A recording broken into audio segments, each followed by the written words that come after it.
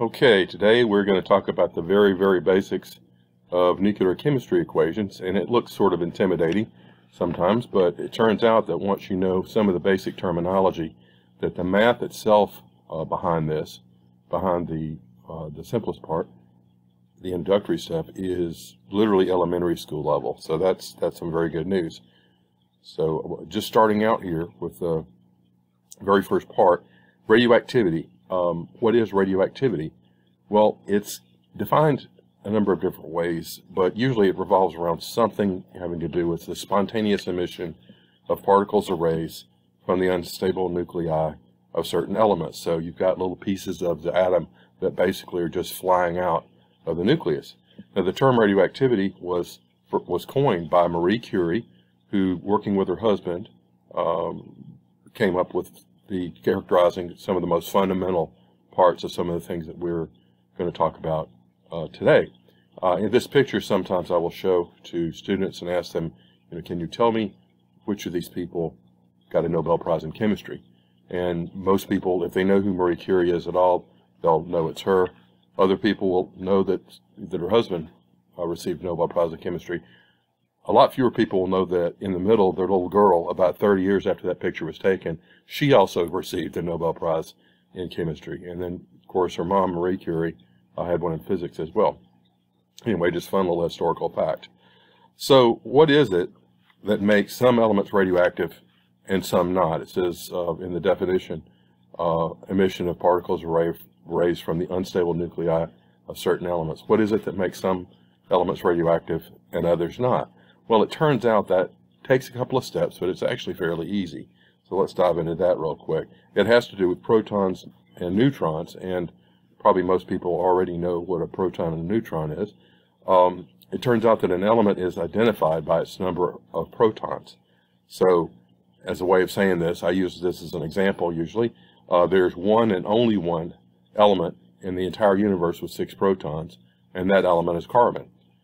There's one and only one element in the entire universe with 17 protons, and that element is chlorine. So it's pretty simple. If it has 6 protons, it's carbon. If it has 17 protons, it's chlorine, and each one has a unique number of protons.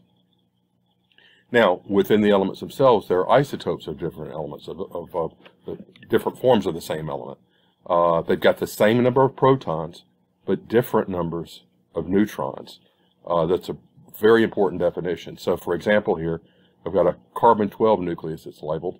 Carbon-12 has 6 protons and 6 neutrons, but carbon-14 has 6 protons and 8 neutrons. And it turns out that it's the ratio of those neutrons to protons that determines whether an isotope is radioactive. Now, the ratio is a little bit too detailed to get into right here and right now, but it's enough to give you a for instance here that, for instance, carbon-14 is radioactive, whereas carbon-12 is not. And that comes in really handy with some other stuff we're going to talk about later.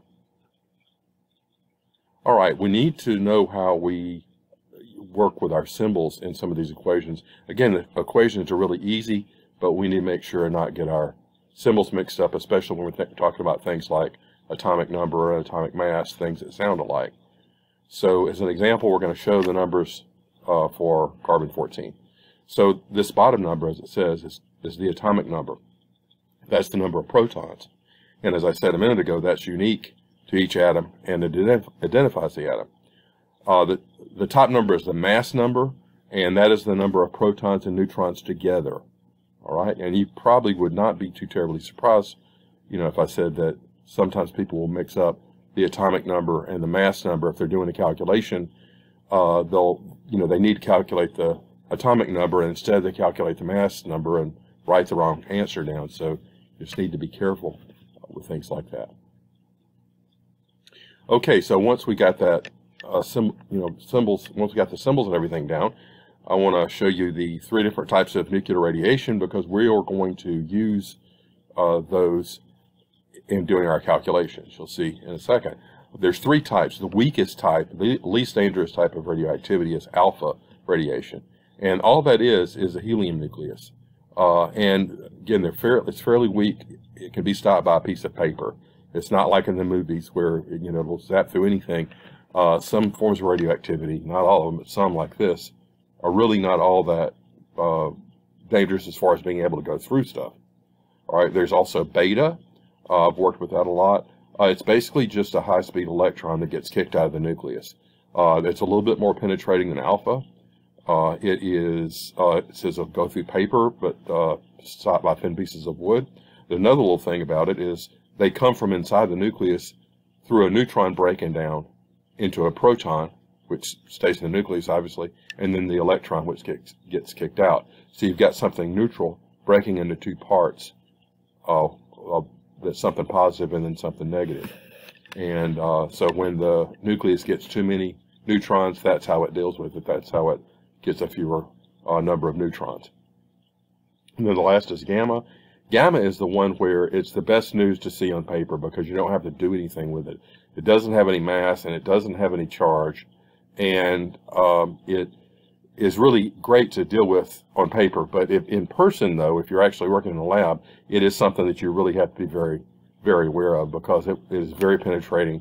You have to have all sorts of protective measures dealing with it. Sometimes you really can't get around working with it. Sometimes you have to, but it is something you have to be very conscientious about in person. But hey, on a test, it's really good news. You don't have any math to do. Okay, so we're going to do an example of a type of nuclear decay. We have a uranium-238 atom sitting here, the symbol for one. The uranium-238 is the most common form of uranium. It's not the bomb type of uranium that they would use to make an atomic bomb with, but it is still radioactive, though. So uranium breaks down, and it turns out that uranium is what is called an alpha emitter. It will emit an alpha particle. So there's our alpha particle that it emits. And the type of question that you might have on just about any standardized test you would take in this area would be something like this. What does it form? What element does it form when it emits an alpha particle? And that turns out to be the really, really easy part once you make sure that you know all the other stuff. Because the mathematical question, the complex mathematical question that you're asking yourself is, what plus 2 is 92? That is literally it. What plus 2 is 92? And of course, that's easy enough to figure out. And you'll remember from a minute ago that the number on the bottom, that's the atomic number. It's the number of protons, so 90 protons. So we, of course, realize that there's only going to be one element in the whole universe that has 90 protons. You may or may not have that memorized, more than likely not, which is why the periodic table was invented. So you just search around and look down, and it turns out that down there, that is thorium, which has 90 protons. This is obviously a simplified version of a periodic table, so I could make it bigger and everything still be legible. All right, so now that we have our number, we can put our symbol in, and then we can send that away. And now we look up at the top, because you know that there's going to be more than one isotope of thorium. There is, whether you know it or not. But again, we've got the same type of complex mathematical problem. What plus 4 is 238? All right, and probably, you know, we won't need a calculator for that. It's going to be 234. So now we know that not only is it thorium, but the isotope of thorium that it is thorium-234. And we can set up and do another one, try another one. This is radon-222, and it also breaks down to form an alpha particle. And this will essentially be the same sort of drill that we just got through doing. We are asking ourselves, what plus 2 is 86, right? And of course, we know that's 84, and most of us don't have the entire periodic table memorized, so we make use of that. We look around, and then we find out that it is polonium, right? So again, we can write our symbol in. We send the little line away there. And then again, we have to go through the complex mathematical process of saying, what plus 4 is 222, right? What plus 4 is 222? That's obviously 218. So not only do we know that it's polonium, we know that it's polonium-218. And again, you know, these are both alpha emitters. We want to also talk about beta particles, beta emitters. And beta emitters are a little bit different in that you have to keep a couple of things in mind to avoid making a simple mistake. Whereas alpha emitters just have protons and neutrons being kicked out, a little bit more complex stuff is going on. with the beta particles. So we'll have a neutron. If the neutron to proton ratio is not just right and wants to get rid of some of the neutrons, and it does so by the neutrons decomposing into protons and then the beta particle, an electron. All right, and the proton stays where it is, and then the electron gets kicked out. And there's something we're going to talk about a little bit later where we really need to keep that in mind of what's going on. So anyway, that's what's happening kind of in the background in the nucleus. So again, just to summarize, since I kind of broke that equation up into parts when I was doing the animation, neutron breaks down into a proton and an electron. You can see the charges stay the same, +1 and -1 and 0, and you can see the masses are also the same. That's actually not exactly 0, but it's so infinitesimal compared to the mass of a proton, we can count it as 0. Anyway, so an example type of problem, complete with a common type of approach that may or may not be right, is this. Sulfur 35, which I've worked with a whole bunch. Sulfur 35 will break down, and it will kick out a beta particle. One of the neutrons inside of it will break down and kick out a beta particle, a high-speed electron. All right. Now, a real common approach on this is looking at the equation, saying, okay, 16 minus 1 is 15, and then we look up what element we're talking about with 15. Of course, that's phosphorus. So now that we know that symbol, we can write it down. The little line goes away, and the math here is even less complex. What plus 0 is 35? That's 35. So we say it's phosphorus 35. Now, the only problem with that is a very common approach. The only problem with it is that it's wrong. If you'll notice over here, 15 minus 1 is not the same as 16. The mass is not the same on both sides. You always have to stop at the end, especially if you're dealing with beta emitters, to make sure that your masses equal up. All right. So the correct approach is this. Sulfur 35 breaks down and does in fact form a beta particle. And again, the type of question that you get on an exam would be, what does it form? So the way to ask this is, what minus 1 is 16? Just like you did on the earlier ones. What minus 1 is 16? Obviously that's 17. We go and we check our periodic table. Element number 17 with 17 protons is chlorine, so we can write our symbol in. The little line goes away. And up here again, we've got even math that's even more simple than before. What plus 0 is 35? That's 35, obviously. So the answer here is going to be chlorine 35. You just have to be really careful sometimes with beta emitters, just because that minus 1 will throw people sometimes. It's not quite as straightforward. It's something that if you're just careful on it, you'll get it right. All right, another beta emitter is carbon-14. And again, we go through just the same little exercise here, just to kind of get a little bit of practice, predicting what it breaks down into. All right, so we ask ourselves, not 6 minus 1, but we ask ourselves, what minus 1 is 6?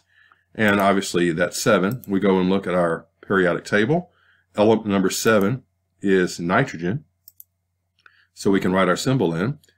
And then what plus 0 is 14 is obviously 14. And so we know that we not only have nitrogen, but we have nitrogen 14. So that's just another example of a beta emitter. All right. Let's look at this example, and we'll be able to see what's going on here.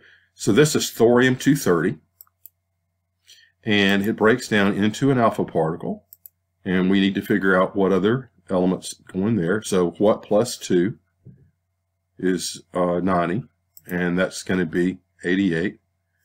And then we look at the periodic table again. We have to look around for our element number 88, that's radium. And then we want to find out what isotope of radium. So we say, what plus 4 is 230? And that's obviously 226. So we've got radium 226 here. Now, something unexpected here that you wouldn't be able to predict, at least not with what we've gone over so far, is the presence of a gamma ray, gamma radiation. And because of the fact that gamma has no mass and has no charge, it does not affect the math at all in any of this. So I just want to make sure everybody keeps that in mind. It's actually good news. It's less work you have to do. And that's it.